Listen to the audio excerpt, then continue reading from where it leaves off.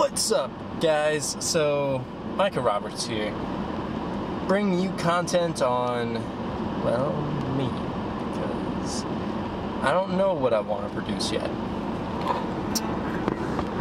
Follow me through my journey as I discover who I am.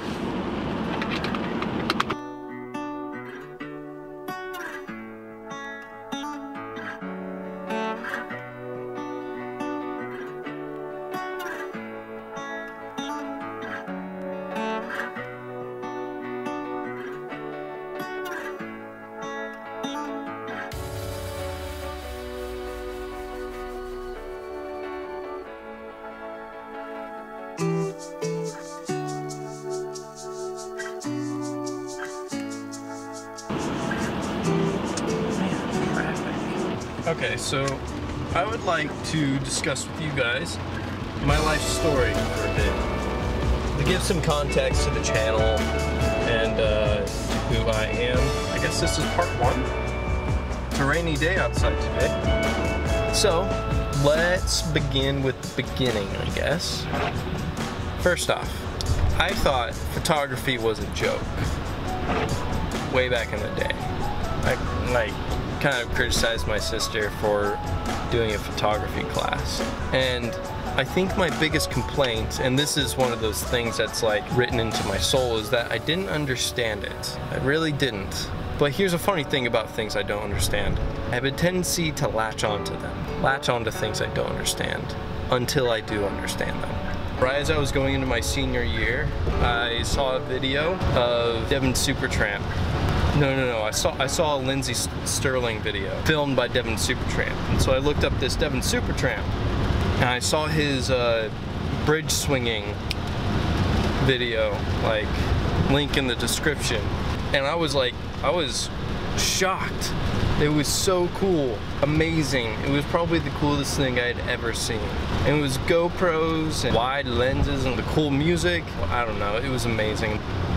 It just sang to me. So right after high school ended, I kind of nurtured these desires to like film something throughout that year. And then as high school ended, I was like, I'm gonna get a camera. So on Black Friday, I went and bought myself a Canon T5.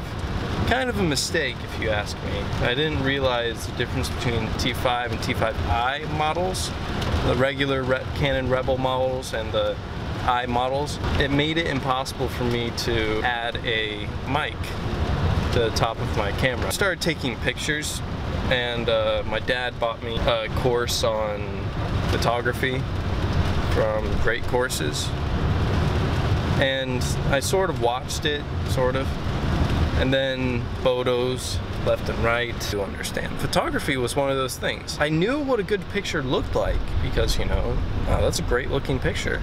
Didn't know why though. Why is it a good looking picture? I couldn't say. This whole rule of thirds thing didn't make sense to me. Composition and all its different lingo didn't make sense to me. Colors. And as I started thinking and learning and hearing the lingo, it all started to click.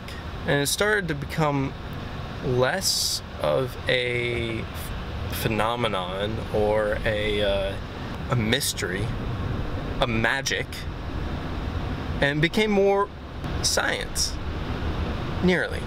It became something that I could do something with. Like, I could make a good picture. I could make one because I knew how. I knew how to do it. I knew what the rules were. I knew what made a good picture a good picture. And this is one of the funny things about photography, and like I guess the arts in general, is that the reason why it's an art is because it's such a mystery. And this is what keeps me engaged in photography, is that yes, that picture is a good picture. And yes, there is a reason why it is a good picture. So I'm constantly thinking. And the more I thought about this is kind of where I saw video as my real reason for engaging in photography and film. When I saw YouTube, I realized that that content was possible. Because, you know, you see stuff on TV and you're like, oh, it's basically magic in your brain. Your brain doesn't think, oh, I know exactly how that was created. No, it doesn't think that. You're not thinking about, oh, I know what kind of lens they used for that. When somebody holds a GoPro, they're simply holding a GoPro. And it's easy to understand. When somebody is vlogging, the camera's right in there in their hand. There's no mystery about it. And so I like that. I liked being able to understand it. That's why I like YouTube, because it's so close to the viewer. It feels like the viewer's right there behind the lens. And there's not multiple cameras. There isn't... Anyway, I can go on. So when I saw that first video of Lindsey Stirling, I was like, this is something magical. This is amazing. I really, really want to learn how to do that. The moving shots that DevinSuperTramp would do were incredible. It seemed impossible to get such smooth camera work. And the moving camera is really what, like, you know, the shiny thing that caught my eye. Because you often don't see moving camera work in a lot of productions, or if you do see it, it seems very perfect. Especially in like movies, because they do it over a million times until they get it right. It was really something to see DevinSuperTramp create something like his rope swing video, or the content he created with Lindsey Stirling. I think also the really wide lens, that was something really cool too.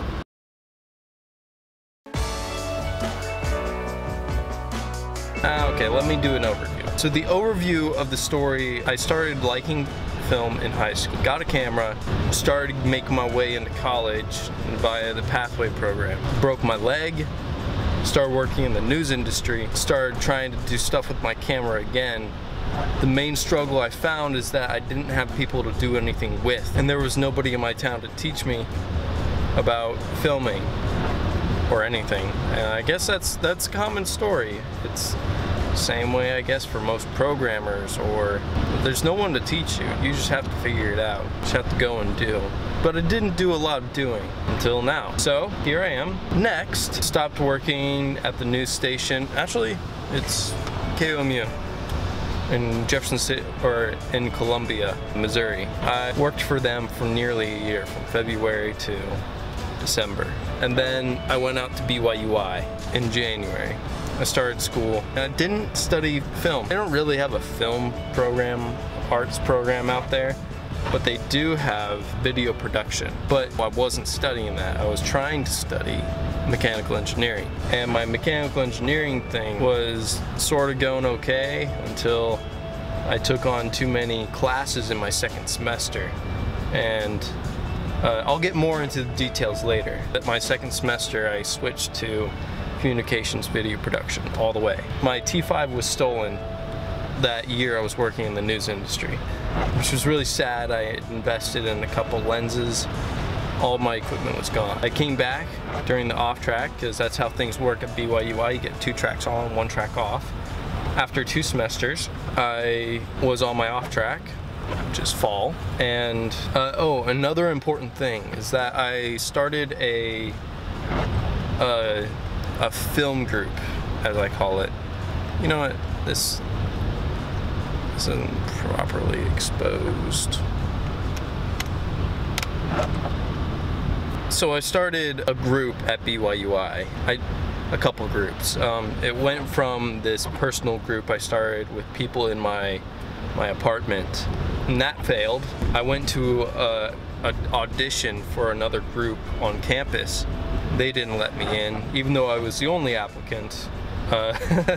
And they said they wanted to do more film stuff. And let's see.